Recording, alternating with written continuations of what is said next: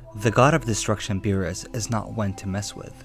Despite his goofy attitude at times, Beerus definitely solidifies his position as destroyer, showcasing his limitless capacity of destruction on numerous occasions. And so it seems that his power can't be rivaled, well, with the exception of characters who stand above him. However, can his power be challenged by the Saiyans, most specifically the main character of the show, Goku? And could Goku even surpass Beerus? Now, we obviously know the famous Toriyama interview that everyone and their dogs just love to quote, where Toriyama stated if Beerus is a 10 in terms of power, then Whis would be a 15 and Goku would be a 6. These are numbers granted by the original author of the series for a reason, and that is for us fans to have a grasp on where these characters stand. This scale is very appreciated by Toriyama, however there is two problems with it. One, that Toriyama was obviously referencing the Battle of Gods movie, where yes, if we go by the movie, these numbers go perfectly well, but in Dragon Ball Super, it's a little tough to say. The second problem with this scale is that Toriyama gave us these numbers in an interview where he said he didn't know where the series was going. So it's not hard to imagine that he could have altered the scale in favor of Dragon Ball Super to continue.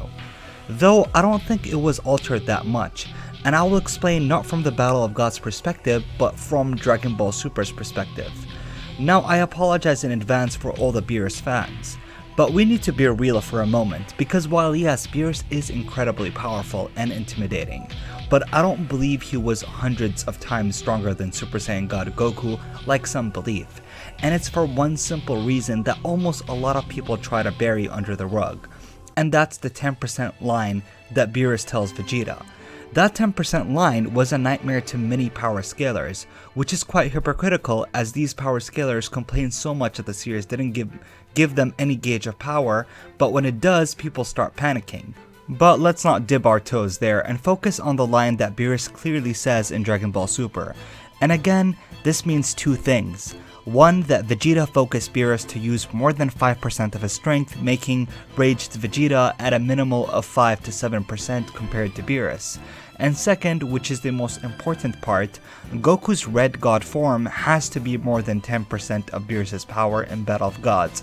After all, the whole premise of Battle of Gods is for Beerus to find someone who could rival him in power.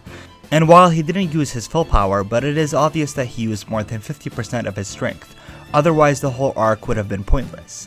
Now, I have seen some geniuses in the community who try to play the "oh, but we don't know" argument, which, trust me, if you're a Dragon Ball fan on YouTube, you see this comment almost every day, where some say Beerus' power increases exponentially with every percent, and some telling me that Toriyama gave us a logarithmic gauge of Beerus' power. Yeah guys, allow me to introduce you to Akira Toriyama, an average manga artist, but a brilliant mathematician. Moving on, we know Super Saiyan Blue is stronger than Red, which should put Goku closer into closing the gap with Beerus. And yes, Blue is stronger than Red, it is a irrefutable fact, unless the anime contradicts itself and changes that later on. Goku also has the Kaioken, where it should have increased his power by times 10 at maximum. However, I still believe while the Kaioken could make Goku stronger than Beerus, as Goku specifically stated that the technique was developed so he could use it against Beerus. In addition, Beerus looked so freaked out and lost his composure by just seeing the technique activated. But again, a temporary increase in power won't end the fight.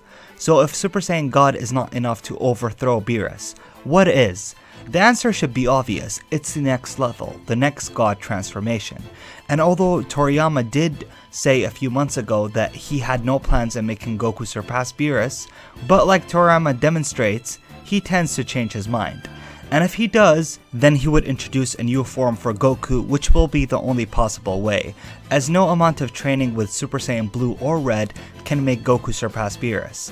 But the better question, what color do you think the next form will be? But anyways, tell me your thoughts in the comments. I'm interested in hearing your perfectly well put together, respectful, and overall constructive comments. Also, speaking of which, I know a lot will mention that Beerus has the power to supposedly destroy anything, but like I said, because he only used it twice against characters whom were much weaker than him. One of them was in the most filler nonsense episode ever.